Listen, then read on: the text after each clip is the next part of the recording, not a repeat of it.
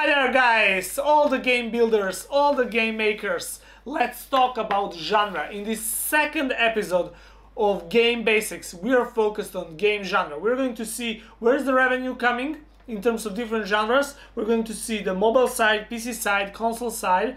We're also going to dive deep in the mobile side and we're going to review where is the most genre penetration, what are the subcategories and how that relates to the user retention. We're going to see some development problems and what are developers complaining about.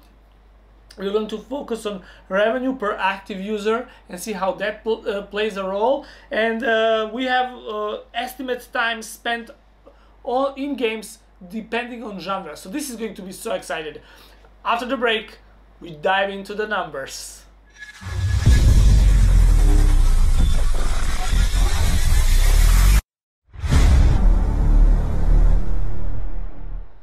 Welcome back. Let's dive in and see where are the money coming from. What genre is the most profitable one? Actually, which genre has the most capabilities to make most money? So this is the breakdown. The first one is action adventure kind of games, arcade, puzzle, trivia, strategy, racing. Those would be those would be top 5 genres that are making money. Now, of course, we have simulation, sports, educational, casual, RPG, music, and horror kind of games.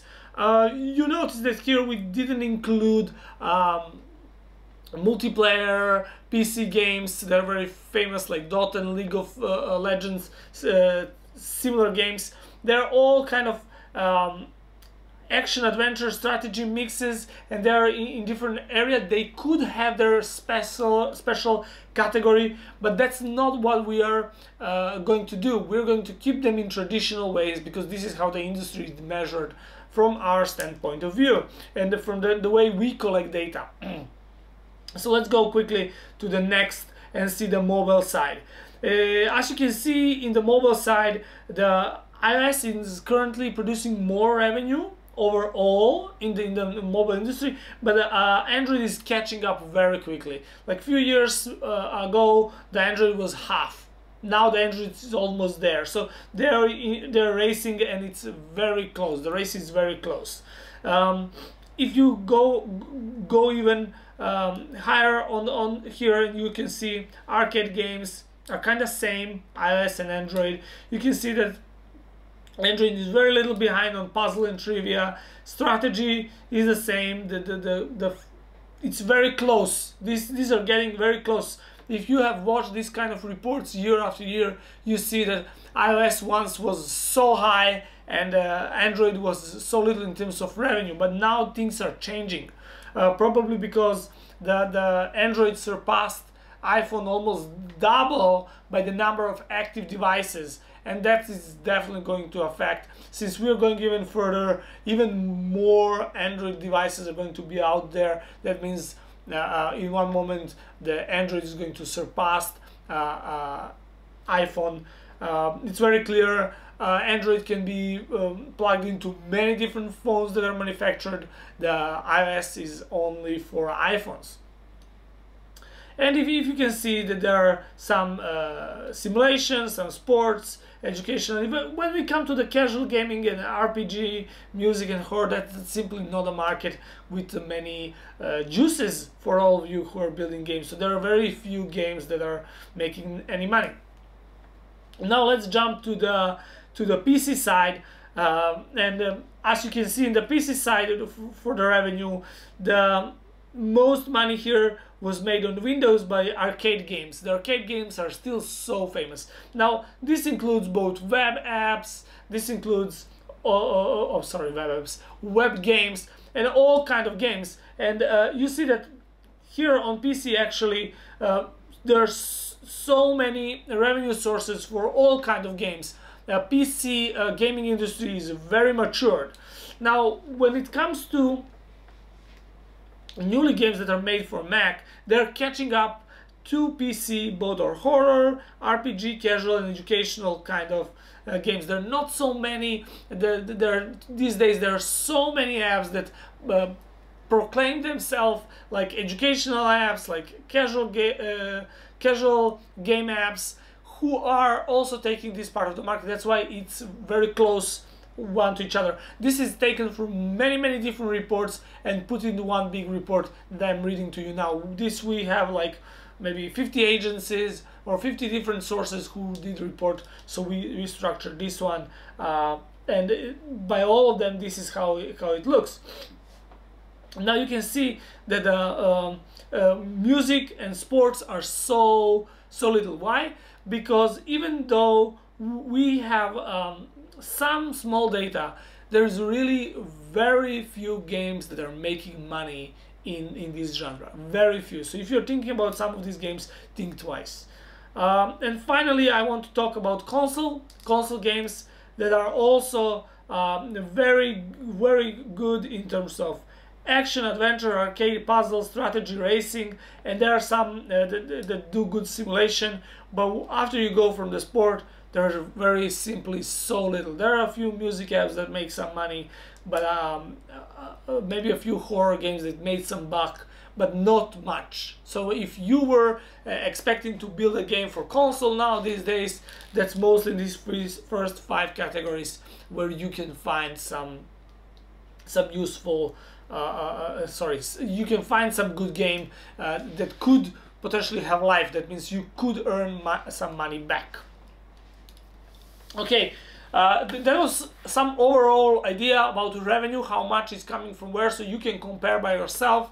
The whole industry, like last time we talked, is now surpassed $120 billion.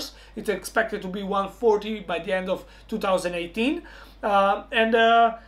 After the break, we're going to dive in the mobile side of the business, where you really can see some specific data and where you really can get a better sense of what's going on.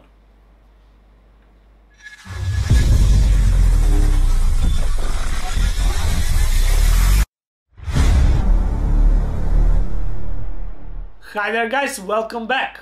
Let's dive into the second part of this interesting episode, when we're going to review some specific data from Asia. Now I'm going to focus on the market in Asia and bring you a little closer so you can see how this market works. Now this is done by guys at Go Globe. They do some research about games, and from what I can see, that their report makes sense only if it considers Asian market. Why? Because if you take a global market, this data would not fit into what we have from all other sources that we're getting, because we have aggregation of the data that I just showed you before, but this data is very close to the Asian data that we have. So let's go and see together what kind of games are working in Asia mostly. Like we said, they have a statistic and trends for mobile games that are getting now 51%, console games are on 25%, and PC games are on 24%. This is exactly what we have for the global data, very similar to that one. Now there are predictions that the overall industry will grow by 2021 to 59%, which I think is going to grow even more. Interesting point from their side. They're saying that 25% of all apps in iOS store have some kind of gamification. Now this is getting very popular. Many people are building interesting apps that have some kind of gamification inside, because it's easier to make revenue. It's easier to get players to become loyal fans and followers and to engage with your app.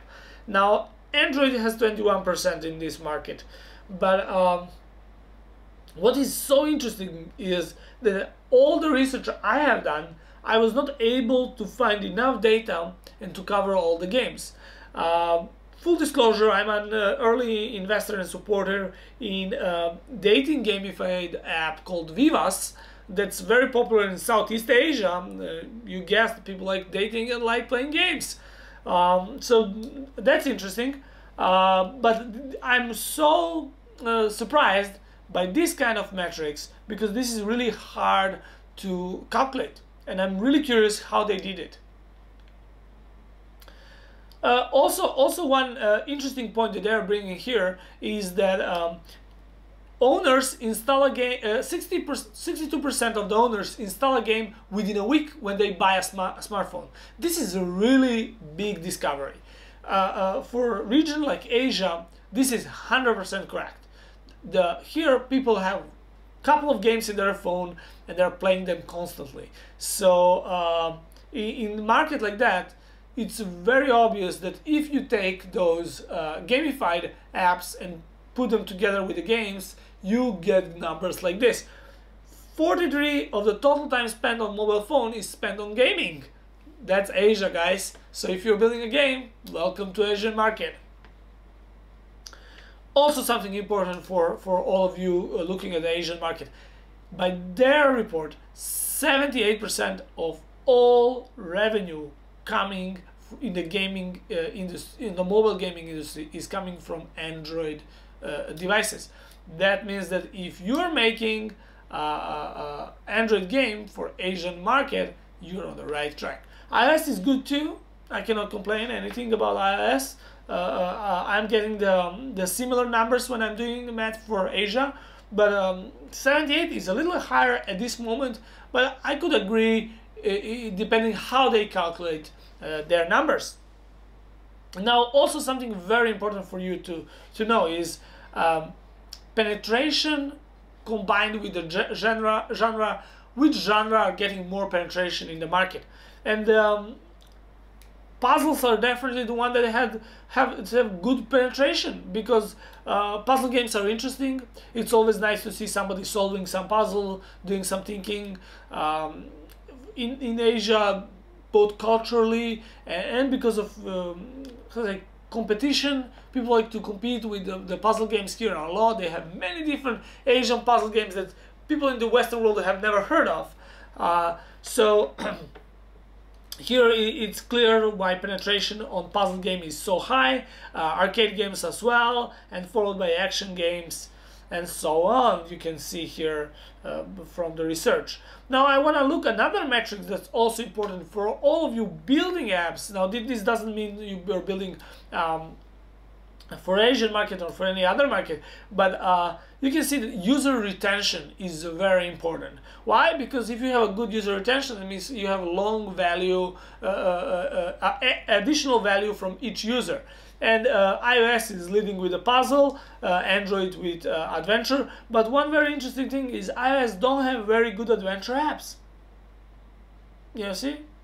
They don't have even in the top 5 any strategy app. Also, no arcade game are on the 5th place. Role playing is gone. So you know, you should definitely take a look at this if you're building an app and find out what kind of app you're looking. If you were about to build adventure app and you were thinking about building a strategy app, even role playing app, your first platform should not be iOS. Get it on Android and find out what the market says about it. That would be my first move. Now let's see what are the mobile game developers complaining about. Like, what are their challenges? Number one is competition. That's so obvious. The market has become so tough, especially if you're talking about user acquisition.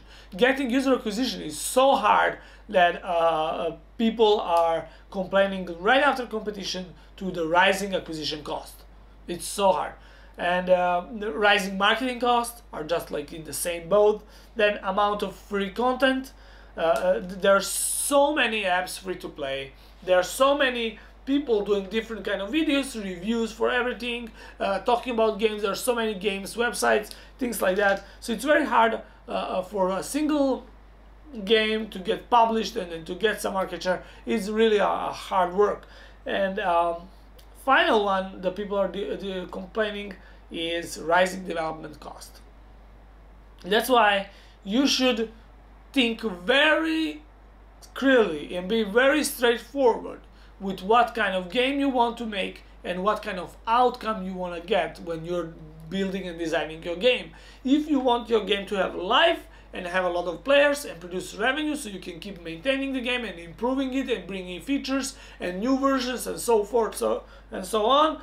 You need to think about clear path to your tomorrow's user acquisition strategy and other things. Another point that I want to make here is full disclosure. I'm one of the founding team members in a company called Enjoy Global. We bring a free user acquisition solution to all the mobile game companies. So if you're in mobile game industry, I suggest you guys reach out to Enjoy to see how they can help you get some free users. It's always a good thing. No, I'm expecting them to start advertising with us and supporting us on this channel, and I hope it will start sometime soon, because they really have a good product. I'm so happy to be part of that company. Now let's take a look at the revenue per active user through different genres. Now the highest paying active user by genre is role-playing. In Asia, role-playing has a completely different approach. I'm not sure exactly how they calculate this data again, because role-playing games usually take a lot of time when people are playing them, and adventure games as well. So it's very clear that they are so much higher than the strategy game. And the final one that I have here is estimated time spent by mobile game genre. That means how much time actually people spend inside of the game when they're playing. Now you see, the puzzle game has by far 105 minutes, because most of the game are related to thinking, and people have some problem and they just are thinking and they leave their phone like this and they're just looking at the screen for hours, trying to find some solution, or trying many times, going the same level, playing for many times. They're playing the same level, and for them it's not challenge to purchase something to go through that level. For them, challenge is to beat the level. And the best way to earn money for puzzle games is through advertisement. Even everybody are pushing in-game purchases for puzzle games. The second one is casual gaming. Casual gaming is a very broad category, There are some games that really take a lot of time, especially when you have casual gaming, like a subcategory in some dating apps, like I mentioned, or some other apps. It's really a very big part. And like you can see here, I'm just checking another one, metrics, that board games, card games, and role-playing games also are taking a lot of time. And the final one is action. Action games have become very quick and efficient. They make most money. They don't take the most time anymore. So people just join, play. They spend mostly there on in-app purchases when they are buying some virtual goods. That was all from this report from Go Globe guys. I want to thank them this way for putting up this nice, interesting report for all of us to see and discuss about it. If you have any questions or you want to know more about what we do here in Game Buzz, you're welcome to reach out to us, and we'll come back to you. Our mission is to help and support everybody who is building games. And if you are building game, or you're a game publisher, or you're in game industry, we would like to know you. So don't be shy, reach out to us, and let's have fun. Enjoy, guys. Think smart when you're designing games, and make sure your game can make some revenue, because if it can make revenue, that means it has life. Take care, and see you in the next show.